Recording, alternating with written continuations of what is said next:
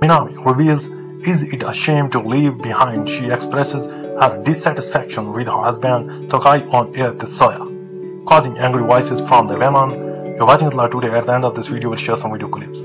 Former AKB48 members and talent Minami, 30, made a studio appearance on the TBS talk variety show Donut Talk. On the 29th, she talked about her husband Tetsuya. The leader of the popular YouTube group Tokai on air, husband Tetsuya, whom she married last year, revealed she typed off to keep picture of ex-girlfriends and children he liked at the time on his smartphone, and revealed that he kept when they got married. Although there was a talk of deleting it, he expressed his dissatisfaction, saying they want to delete because they don't want to leave it behind. Tetsuya explained, isn't it good to have something in the distant future and reminds you something like this happened? And I am not really cheating on you, so it's okay.